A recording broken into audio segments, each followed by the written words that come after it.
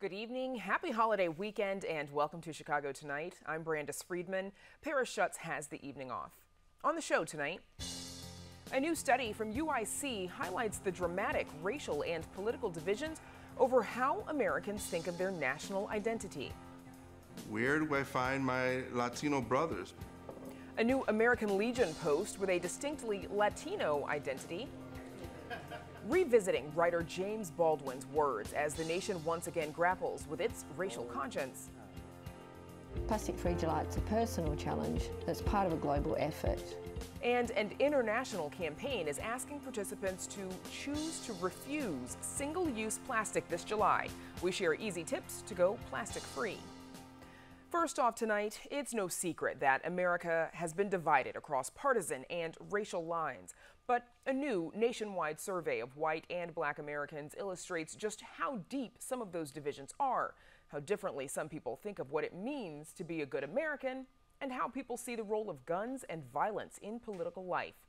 Joining us now are the study's co-author, Isaac Pollard, a UIC graduate student, and Alexandra Filendra, Associate Professor of Political Science at UIC and the study's lead author. Welcome both of you to Chicago Tonight, and thanks for joining us. Alexandra, let's start with you, please. The study looked at what people value when they think of being an American. There was agreement on voting rights, respect for institutions, free speech, and resolving political conflict peacefully.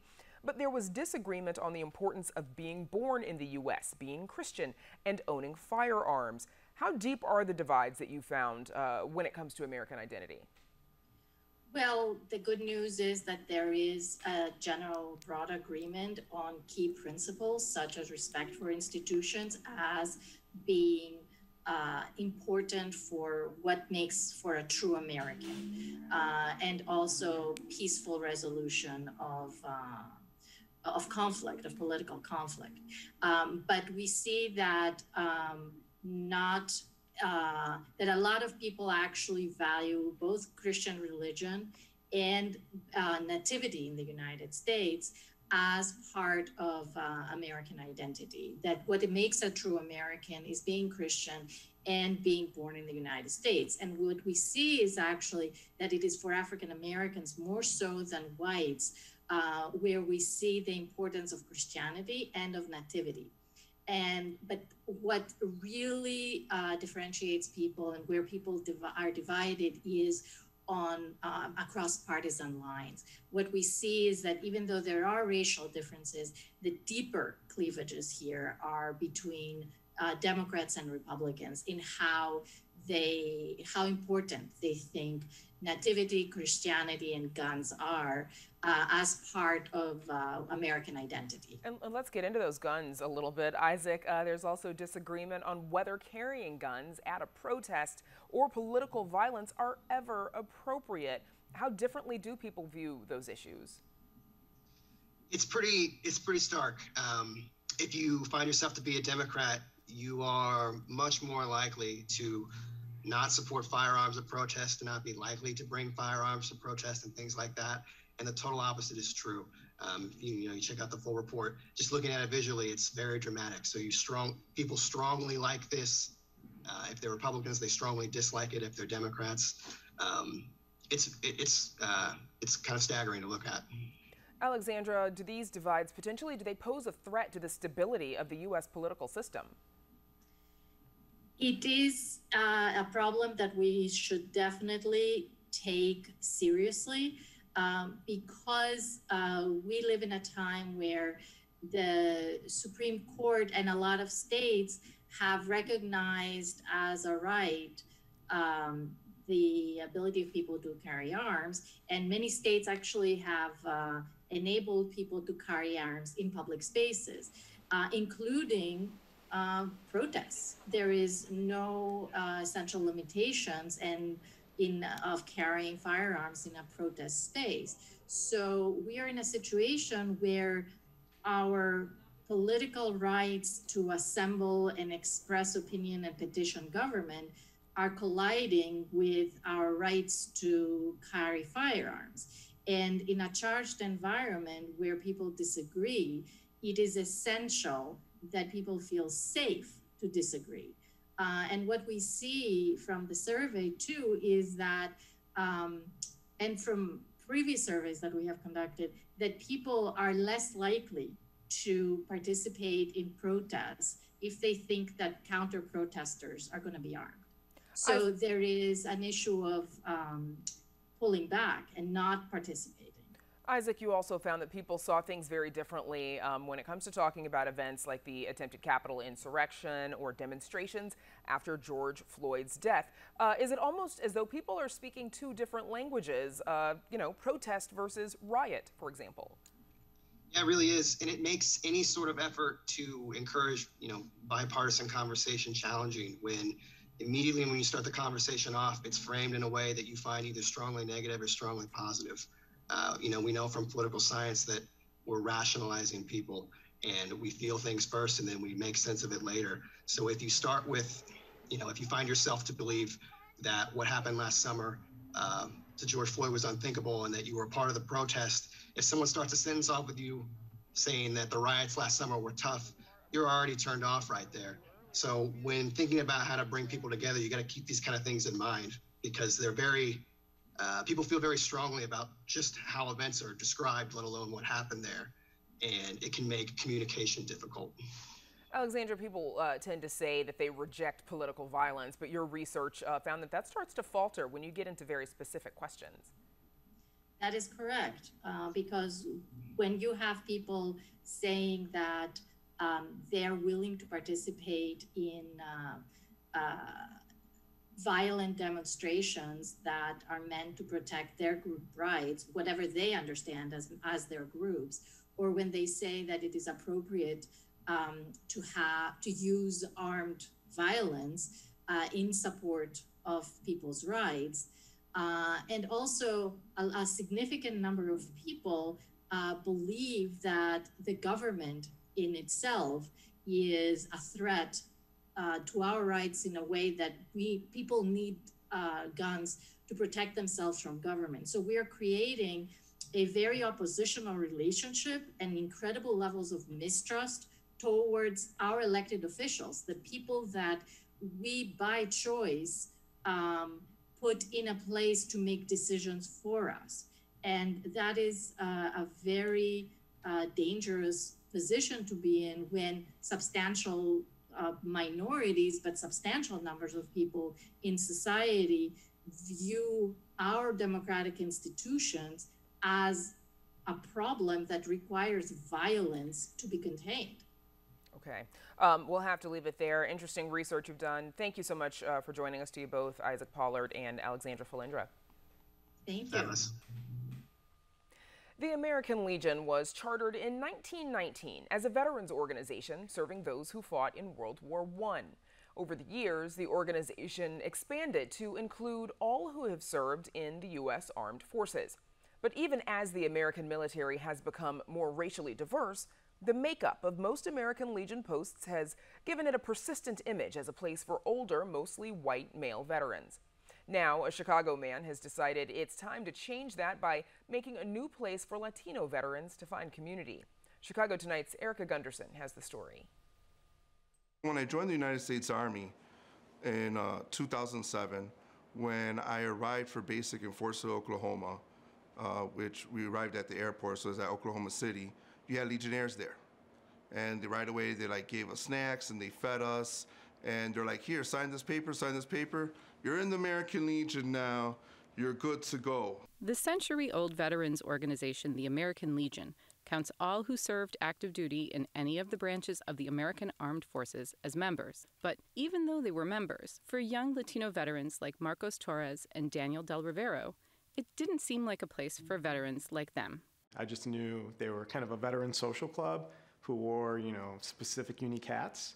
And I thought they were just an older generation of veterans. Once his time in service was done, Torres had forgotten all about his brief encounter with the American Legion.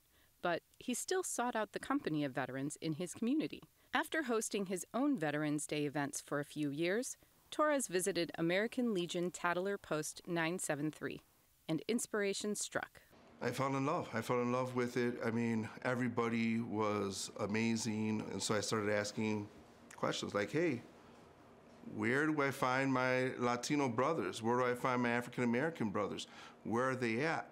Why don't they have a post? And so I decided, I said, you know what, we need to start an American Legion post that represents those soldiers in that community, so that way we make sure that they're getting taken care of and they're being spoken for. Tattler Post Commander Brent Webb helped Torres get a rare new American Legion post chartered.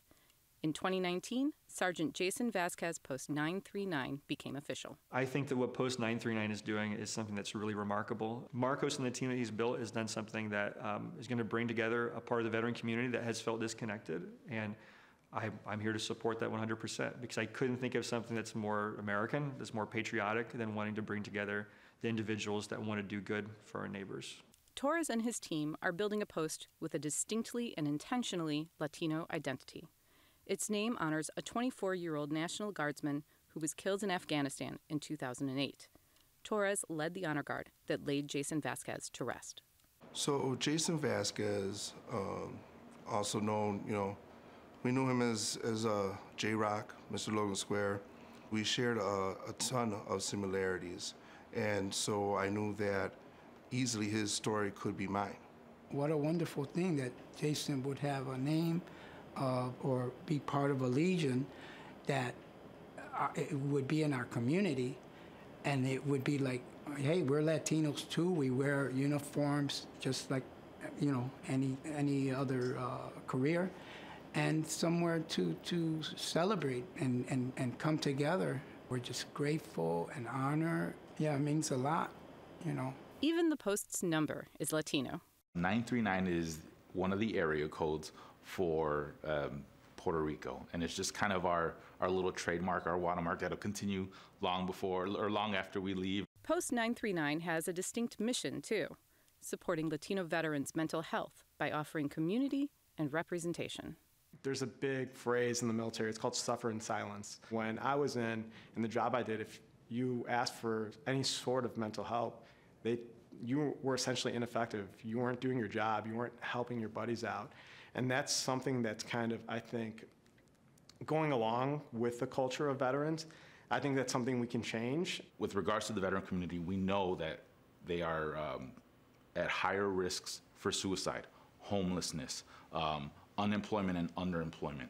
And so it's our job, our responsibility as an American Legion post to attack systematically these issues, one by one, for all veterans, but particularly we would like to address the Latino population as well. As a Latino veteran, our needs are different. Our environment is different. Our music is different. Our food is different. We're always known as the culture that always wants to dance and have a good time. But at the same time, we want to share the experiences we have as veterans, share our history, the Borinqueneers, the Puerto Ricans that served in Vietnam. If you do go to a post, you don't see pictures of Roy Benavides. He was a Medal of Honor recipient. You don't see anything that explains or that talks about the 10,000 Mexican Americans who fought in the Union Army fighting against slavery. Because when we come back from deployments or we come back from our service, it's important to keep on seeing those things so that we can thrive. The leaders of Jason Vasquez Post 939 are scouting locations for a home base in Logan Square or Humboldt Park. But until they find that place, they're meeting here at the Tattler Post in Lincoln Square. And they're recruiting. It's a welcoming space where they can come, they can laugh, they can joke, they can still feel that camaraderie. Is really healing to a lot of veterans. Post 939 is on the march, and we are looking for people that want to be a part of this mission with us as well. For Chicago Tonight, this is Erica Gunderson. Jason Vasquez Post 939 meets every Thursday at the Tattler Post, as Erica said. You can find details on our website. Up next, revisiting writer James Baldwin's words in a conversation that aired earlier this year in our Sunday program, Black Voices. Don't ever miss Chicago Tonight. Subscribe to our podcast. Get a daily download of our show delivered to your desktop or mobile device. Go to WTTW.com/Chicago Tonight Podcast and subscribe. For many people, the events of the last 4 years have felt like the result of a failure by the U.S. to act upon the lessons of its past. During the civil rights era, writer James Baldwin bore witness to America's second great racial reckoning in his work. The 2020 book, Begin Again, James Baldwin's America and Its Urgent Lessons for Our Own, revisits Baldwin's words as the nation once again grapples with its racial conscience. Joining us now is the author, Dr. Eddie Glaude Jr. He's also a Princeton University professor and contributor for MSNBC. Welcome to Chicago Tonight, Black Voices, Dr. Glaude. I'm excited to be here. We're excited to have you. Absolutely. So when this book was released, it was actually last summer, June 2020. The nation was in the throes of a racial uprising. Now we are a month into a new presidential administration and 6 weeks removed from that insurrection on January 6th. Is the country, as you and as James Baldwin say, are we beginning again? I'm not sure. I'm not sure at all. I mean, in some ways we have to read what happened on January 6th as an extension of that racial reckoning. You know, the racial reckoning isn't just about police killing us. It's also about the ways in which whiteness continues to animate the distribution of advantage and disadvantage in this country. And January 6th was really about a mostly white mob sacking the Capitol in the name of white grievance and white resentment and white hatreds. And I hope that we don't trade one fantasy for another, the fantasy of Trumpism for the fantasy of, you know, the Biden-Harris administration affirming America's inherent goodness and putting the republic back to sleep. We still have a lot of work to do. Why do you think Baldwin's writing has undergone this resurgence that we've seen recently? I think he's the most prescient writer about American democracy and race that we've ever produced. And in so many ways, he was ahead of his time, right? He's kind of misfitted, kind of forcing us to think about the problem from different angles. And we're in this moment where it seems as if what he spied on the horizon in those early days have come to fruition. And so folks are reaching for him because I think he offers the most insightful commentary on the contradiction at the heart of American democracy, right? He kept track of the serpent that always threatened to swallow whole our experiment, as it were. Now, here at WTTW, we have a little bit of our own James Baldwin archive. Here is a clip from an interview that he did with our own John Calloway back in 1985. Speaking as a writer again, sometimes you're writing a page or a sentence, and you have to change a word in the sentence. Now, when you change that word, you move that word out or put another word in, you've changed the entire page. You change the entire page. Now, one could consider that what we as Americans are going through as we approach the end of the 20th century, it might be useful to change a single word. We talk about the black problem. It might be interesting to see what would happen to the page if one decided to discuss the white problem. Now, Dr. Glaude, you argue that the country is founded on a lie, and that lie is that the black man is not a man. Thus, the country then forgives itself for the treatment that it inflicts on black people for so many years.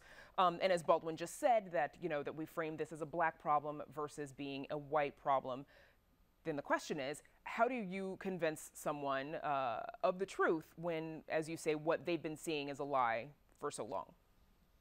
Well, I mean, in some ways, the fact that the country is broken occasions a possibility for us to kind of confront the ugliness of who we are and what we've done.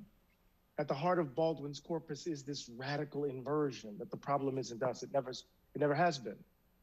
And so when we begin to understand that it hasn't been us, that, as Baldwin would say, I'm not the N-word. The question is, why did you need the N-word in the first place?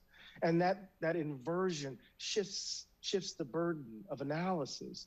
In a moment of crisis, we have an opportunity.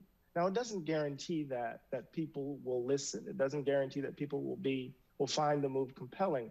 But it certainly orients those of us who are trying to build the New Jerusalem differently, you see.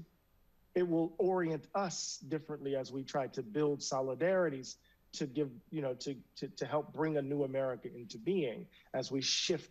Oh, I love that formulation, as we change the word, That's wonderfully put. Of course it is.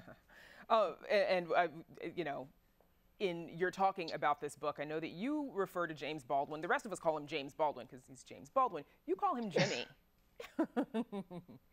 Why do you call him Jimmy? You know, I've been walking with Baldwin for, Jimmy for 30 years.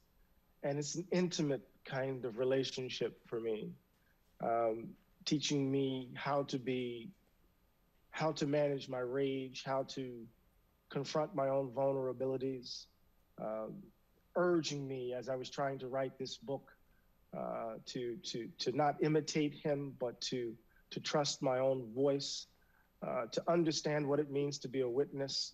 So I affectionately call him Jimmy because there's this intimacy that I have with his body of work. And so it's an announcement in some ways, Brandis, of what he means to me. Absolutely. So you've cautioned against teaching Black history in a manner that sanitizes historic figures like Martin Luther King into this, sort of safe, heroic reduction of who he was versus what the fight was actually like for him. Do you think this allows people to sanitize the history of racist and racism in a similar way? Sure. Dr. King is, his bones have been picked clean. And oftentimes he's invoked in our politics as a kind of rearguard action to contain radical imagination, to arrest demands for substantive change. Think about how Dr. King's voice is used in the context of our debates around policing in this moment. So absolutely, there's a sense in which in our moment there has been an effort to narrow the range of what constitutes legitimate forms of Black politics. And Dr. King is often invoked as the principal representative of what is legitimate forms. And what's so ironic about it, and insidious actually, is that it is a caricature of Dr. King's life, of his witness. It's almost as if we freeze him in 1963 and then we murder him over and over again every holiday by locking him into 1963, you see. So absolutely, absolutely. In the few seconds we've got left, Dr. Glaude, what would Baldwin say about the state of racial equality today? I wouldn't dare try to anticipate Brother Jimmy's words, but I know what I've learned from him. And what he would say is that what we have to do is tell the truth about where we are, and where we are is where we've always been, and that is that America needs to grow up, finally, and face its ghosts. Okay. Our thanks to Dr. Eddie Glaude. Thank you so much for joining us. Thank you for having me. I appreciate you. Again, the book is called Begin Again, James Baldwin's America and Its Urgent Lessons for Our Own. And you can read an excerpt on our website. Back with more Chicago Tonight right after this.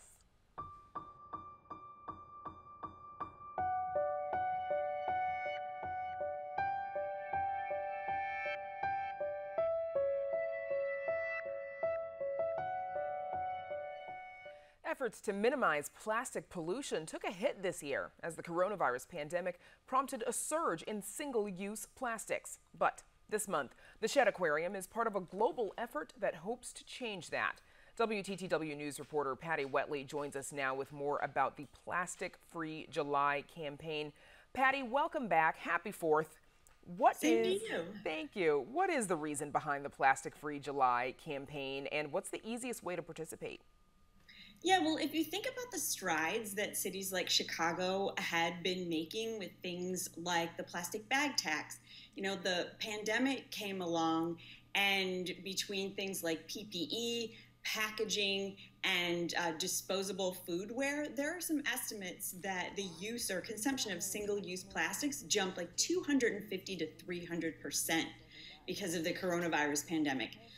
So this, Plastic Free July is a way to kind of get things back on track and to get people thinking again about reducing their use of plastics, which boils down a lot to reuse. So think about plastic bags, think about water bottles, think about straws, and try and find a reusable alternative to those. That's a big jump. Real quick before we let you go, the Shedd Aquarium is supporting the campaign. What kind of initiatives is the aquarium doing? Well, they've always been on the leading edge of reducing plastics because the amount of plastics that wind up in the ocean and threaten aquatic wildlife. So they have a weekly series of webinars coming up in July. And they're also building an activist community through their Surge platform, which you can find out more about on the Shed's website. And they will have a lot more information about things people can do to advocate for a plastic-free society and keeping more plastics out of our waterways. Okay, Patty Wetley, thanks so much for joining us. Thanks, Brenda. Happy 4th. Same to you. And you can find more about Plastic Free July on our website. That's WTTW.com/news. And that is our show for this Monday night. Don't forget to stay connected with us by signing up for our daily briefing. And you can get Chicago Tonight streamed on Facebook, YouTube, and our website. You can also get the show via podcast and the PBS video app. And please join Paris Schutz and me tomorrow night live at 7. Now, for all of us here at Chicago Tonight, I'm Brandis Friedman. Thank you for joining us this holiday weekend. Stay healthy and safe, and have a good night.